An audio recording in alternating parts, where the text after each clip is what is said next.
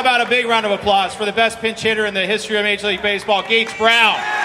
Striding out of the dugout, the citizens of Detroit arose to show the league's leading pinch hitter how much they appreciated his record-breaking contribution. From the crowd, you'll see the microphone. Raise your hand and have a question. 7 years old in '68, was at home screaming at the radio. Late at night, you did a home run to win the game. Did you know we were there celebrating with you?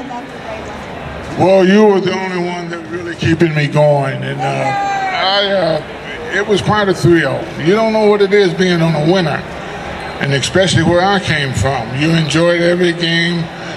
You lived life on the field as well as off the field, and they attested that by Norm Cash. You know, there was a lot of games. Norm would come in the clubhouse, and I swear, dead drunk, I use the word, first thing he'd do, he'd go in the trainer's room, drink a bottle of Pepto-Bismol, get in the shower, take a hot shower and a cold shower, and he'd tell the pitchers, if you can hold them for 7, I'll be ready. And I'll be damned if he didn't win a few games that way, you know, hitting home runs. And you don't know what it is playing with a guy like Norm Cash, but I guarantee you every team needs a guy like Norm Cash to win. Oh, man who scored is up there now, waiting on a 3-2 pitch from John.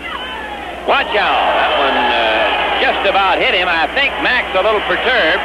He's yelling out the comment. John, now he goes at him, and John tackles McCauliffe. Here comes Pete Ward in, Mickey Stanley. Salerno's there in the middle, and both dugouts empty, and the teams are going at it. Gates Brown is out there, and now the umpires are trying to separate the combatants here, and I think the situation has been stilled.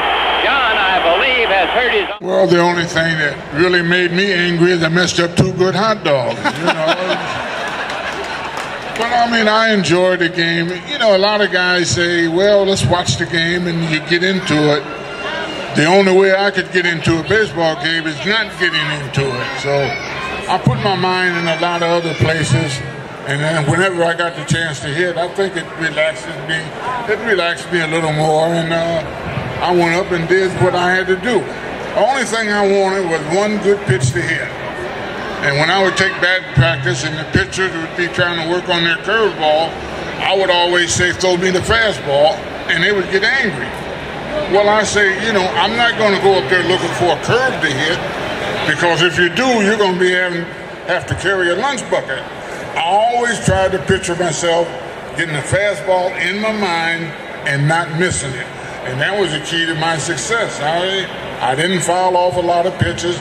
I put a lot of pitches in play, which some of them I wish I hadn't, but, you know, you do.